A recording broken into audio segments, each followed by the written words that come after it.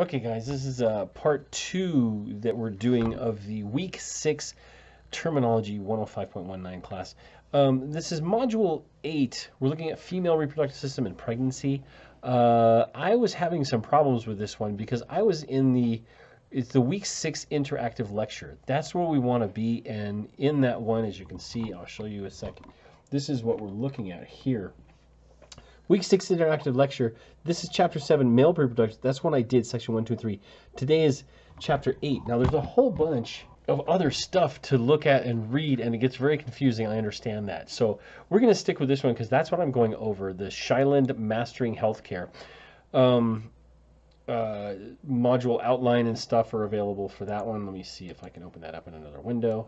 And it says, of course, blocked for me. So that's always fun.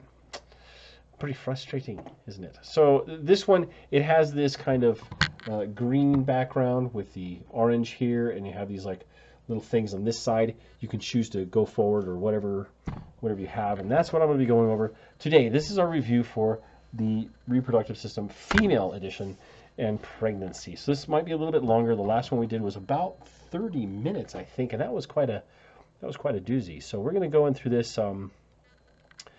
Intended as a supplement to your text, not as a substitute.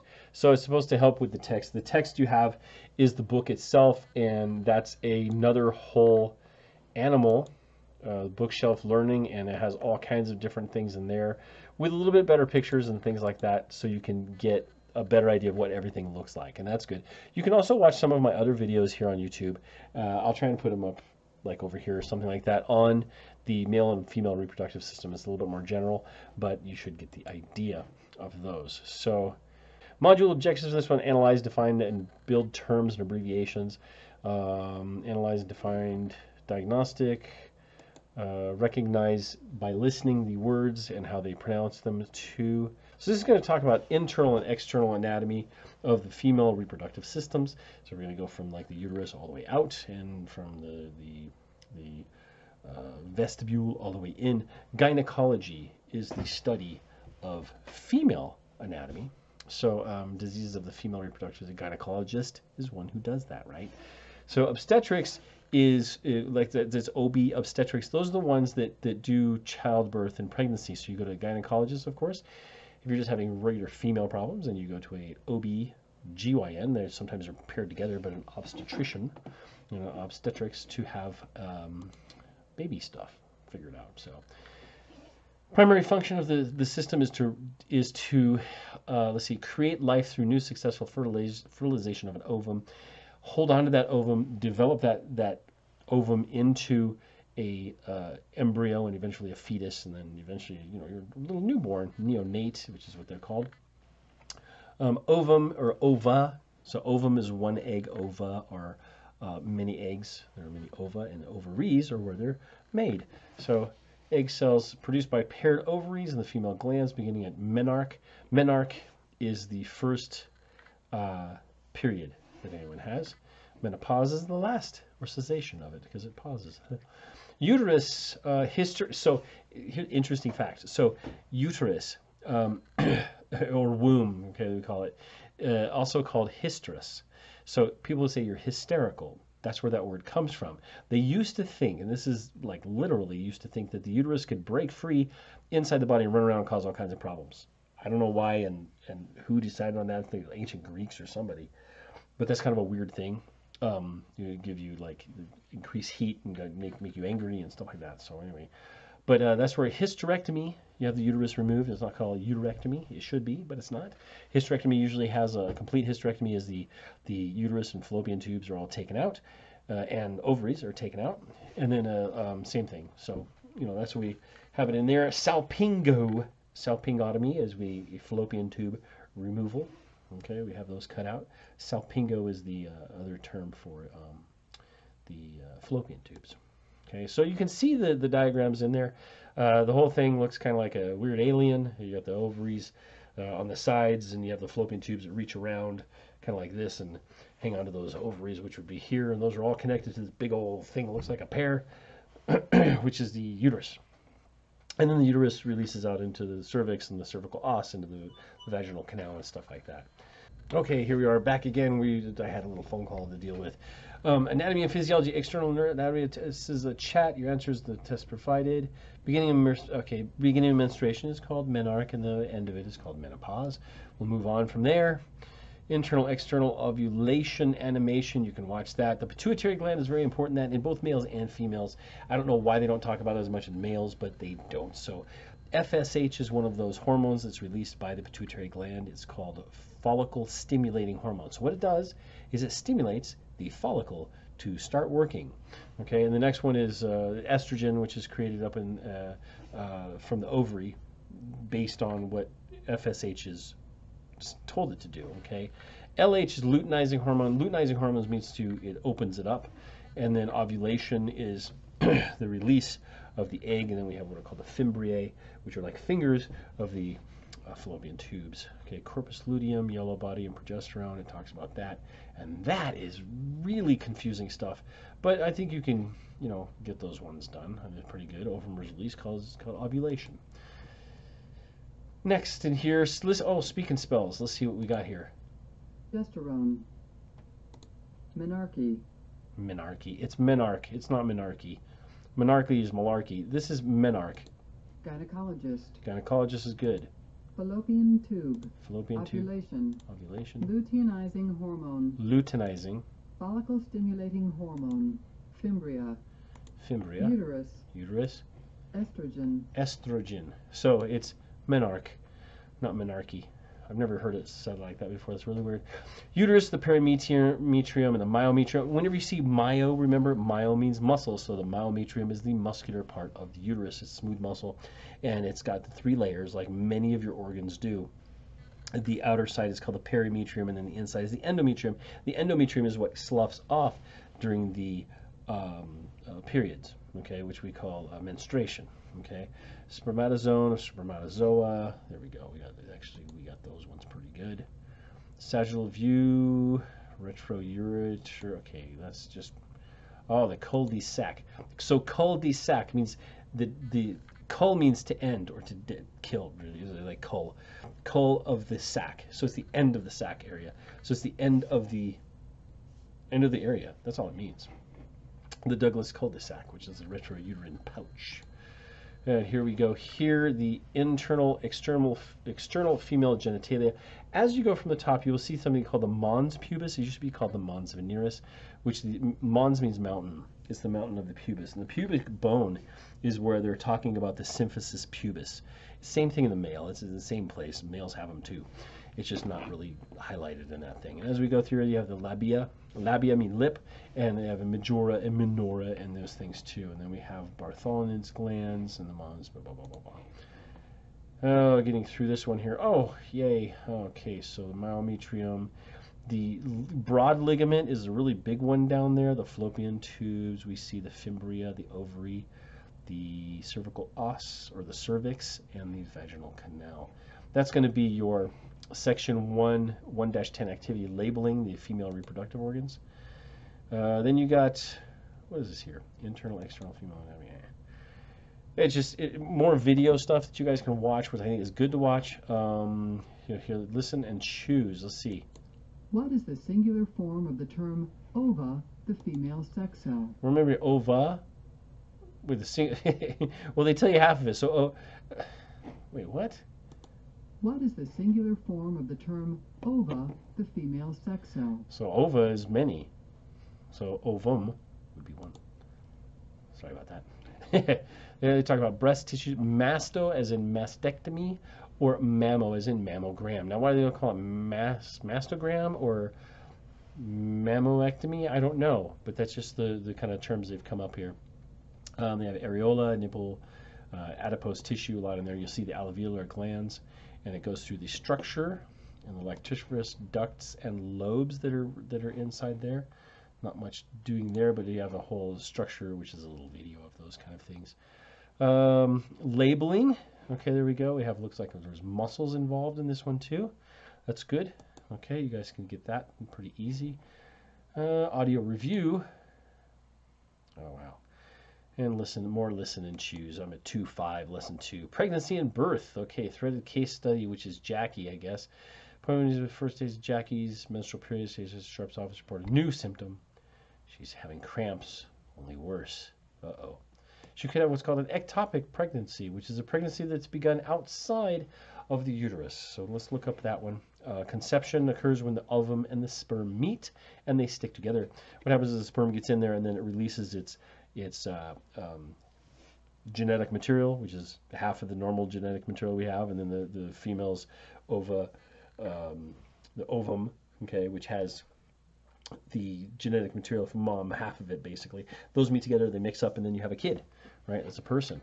Zygote, gestation. Gestation is it's growing. That's what it means to gestate. Implantation, human HCG, human chorionic gonadotropin. That's the pronunciation of that one. That's the pregnancy hormone. Oh, embryos, amniotic fluid. They'll talk about yolk sacs. This is 3-4. Just going through this. I mean, if you need to pause it and take some notes on this, it'd be a good idea. This should be the stuff related to the quiz and the discussion boards and those kind of things. Placenta, fetus, and umbilicus. Oh, the umbilicals. Okay, good. Parturition, that's birth. When it parts, okay, that's what it means.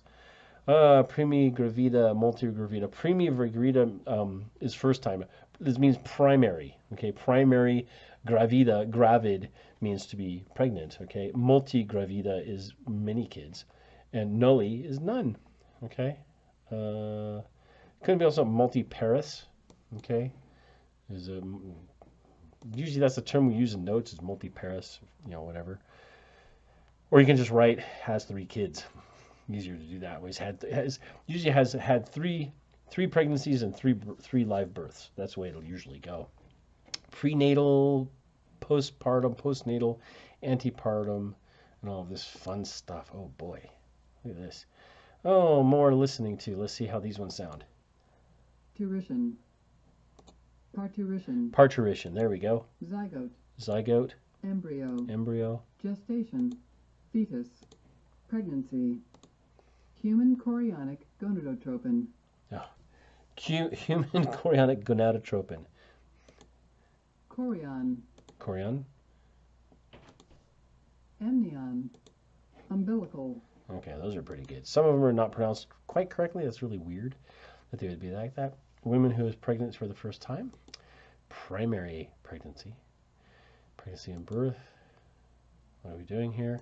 Oh, more of your fun of those things. Female reproductive system and pregnancy part 2. Oh, quiz. And then it goes straight to the quiz. Let's see what that looks like. Nope, no, I guess not. You guys get to take the quiz. Oh boy. Just reading here. Okay, disorders of the ovaries, fallopian tubes, and uterus. Anovulation means none. There's no ovulating going on. Polycystic ovary syndrome is many, cystic, little cysts, ovarian syndrome. Probably salpingo. Remember, salpingo means the fallopian tubes. Itis, salpingitis, would be inflammation of the fallopian tubes. PID is pelvic inflammatory disease. Used to be a really bad thing, especially with IUDs and some other, like people would leave their tampons in too long. Women would leave tampons in too long and they could get an infection, and that could turn into pelvic inflammatory disease, which could cause sepsis and death. So we don't want that. Change them things, right? Conditions. Hysteropsis, retroflexion. Retroflexion, and then you can even have, that's a tipped, okay, or, oh, wow. Colaptosis, okay, which is vaginal prolapse, means the uterus has come out because they've had enough kids and all that stuff has been overstretched and overworked, and you can end up with all kinds of loosening of those materials. Endometriosis, a condition of the endometrium, okay, outside of the uterus. Every month it becomes very painful and can cause other weird bleeding problems and other unusual cramping and that kind of thing. Very common, very common. Sometimes they'll put young girls on, they have endometriosis, they will put them on, what are they called? Birth control pills. Even though they're not sexually active, but it does maintain and control the the levels of progesterone and estrogen so that the body thinks it's pregnant and doesn't create more. Okay. More speak and spell. Here we are. 1-7. Anovulation. Okay. Salpingitis. Salpingitis. Salpingo is the fallopian tube, right? Hydrosalpinx. Hydrosalpinx. It's got to be hydro's water. Hysteroptosis. Hysteroptosis. Good. Endometriosis. Menorrhagia. Menorrhagia. That's Dysmenorrhea.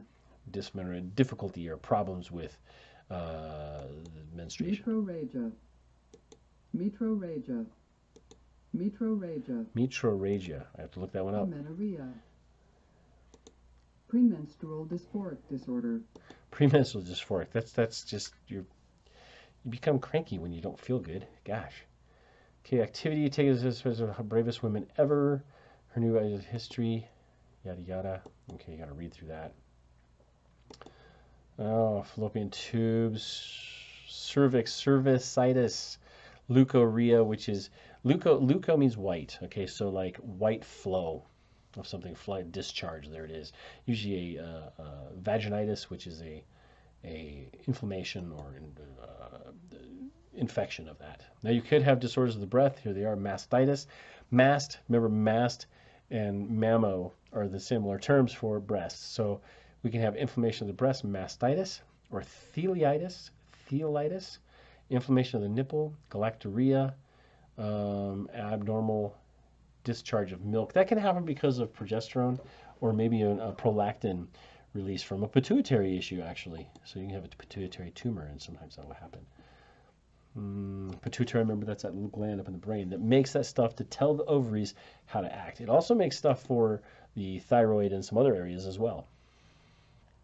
It goes through pathologic conditions, neoplasms. It talks about fibroids, myosarcoma, teratoma, mature teratoma. Remember we were talking about that one is a terror. It's like a monster. It has many of the tissues. It may have bone tissue. It may have muscle tissue. It may have hair tissue in that tumor. It's a very weird kind of thing. Fibrotic changes.